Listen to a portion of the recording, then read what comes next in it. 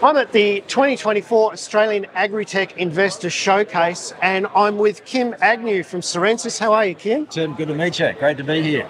It's fantastic to talk to you, mate. You're doing something really interesting with cattle birth control in extensive systems. Tell me a little bit about why birth control is required in these large-scale extensive grazing systems. Yeah, no, thanks, Tim. The key thing to remind yourselves is just the scale of these properties. Yep. Like one boundary can be thousands of kilometres long, right? So, and historically, the industry's had real trouble managing bull control over that time, road bulls, they call them. And so the issue that the industry's got is that you get unwanted pregnancies in young heifers and in older cows that are ready to go to market. So my goal is to provide them with a non-surgical technology which is going to chemically sterilise these young and older cows.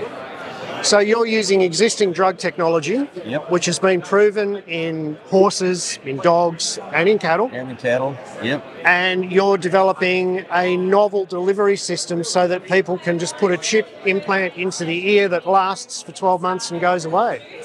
That's the goal. Right. So we're pretty early in our stage, and the exciting news is that we're going to have first cattle study in about 4 months. Yes. And that's exactly the concept we want to provide.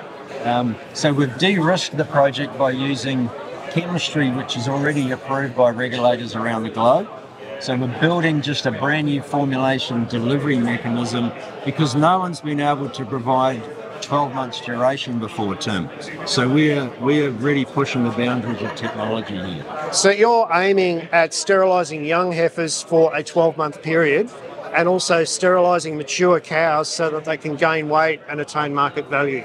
Exactly. So we want to make sure those heifers get to the correct weight to calve without any issues, and just let those older cows, I mean, they're built for breeding, they've bred for years, so the likelihood is they'll get in calf again, but we want to make sure their last sort of period is stress-free, and so they can put that weight on, then have more marketing options for their producers. And this trial will probably also be one of the first opportunities for producers to actually figure out how many of those young heifers and how many of those older cows are dying because of unwanted or unnecessary pregnancy. Yes. Yeah, I think producers have a good idea on their heifers, but on the older cows, you're right. I think that data is pretty hard to come by. Yep. And hopefully we can get to work with the Northern Territory group. Yep.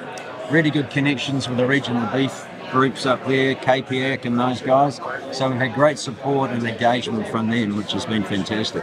Well, it's ticking all the boxes, isn't it? It's improving the welfare of extensive grazing systems. Yep. It's improving the return. Yep. And it's a really easy technology to use with an applicator gun. Yeah, and that could be some exciting stuff there, but we want it to be simple, safe, and really make sure that farmers don't need to do anything different that they already know now when they put the implant in. So if you think around growth remotants or AI type technologies, it'll be very similar approach to those. So it's nothing new to learn. No. It's just a new tool in the toolbox that's going to improve sustainability. Yes, exactly. Fantastic, mate. I can't wait to hear about it. Really and I want to appreciate your find time, out Tim. about that trial. Good on you. All the best, Tim. Guys, don't forget, subscribe to the channel and you get to meet great people like this.